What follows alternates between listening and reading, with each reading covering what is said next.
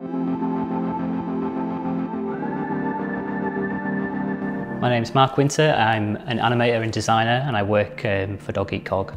A typical day for me involves quite a lot of different things, from client meetings to reviewing storyboards, developing animations. Animation is a really broad subject. There's a lot of different paths you can go down, from being a sort of motion designer to a 3D animator, or you could even go down the traditional animation route, which I think is what a lot of people think of when you say animation, is that sort of Pixar, Disney style animation.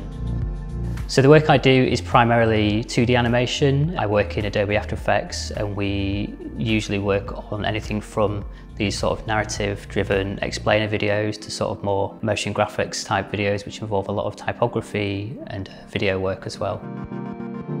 I think there's a lot of differences between working freelance and working for an agency. I've done both. I started as a freelancer for several years. It really sort of pushes you to develop. You're being sort of pitted against people a lot, so it really is beneficial to sort of learn as many skills as you can, really, which is what really helped me develop as a sort of multidisciplinary designer. I do a lot of animation, but I also do a lot of digital design work as well, and print work.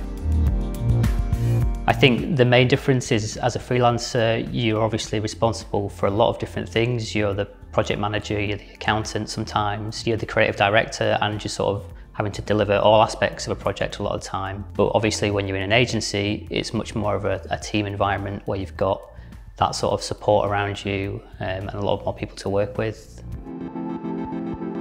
One of the reasons that I transitioned from a freelance background to an agency one was I really enjoyed that sort of team aspect. As a freelancer, I'd done several sort of in-house stints in agencies, and I really enjoyed the environment there, which was what helped me push me in that direction. After working for several agencies, I now co-own one with some other designers, so I think it's a really good balance. It has that sort of freelance aspect where we're sort of managing the clients, but also I have that sort of team environment now, and I get to work with people and you get to bounce ideas off of people a lot, which is something I really enjoy.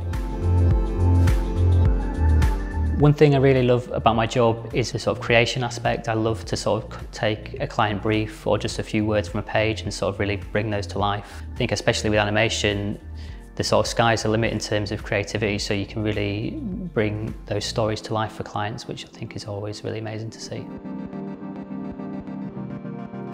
I think creativity is an ongoing process. My degree wasn't specifically in animation, but it opened up a lot of sort of different avenues, different pathways to go down. And I'm sort of largely self-taught in the sort of design and animation area, and I sort of put that down to doing that sort of creative degree, which helped me sort of move into those areas.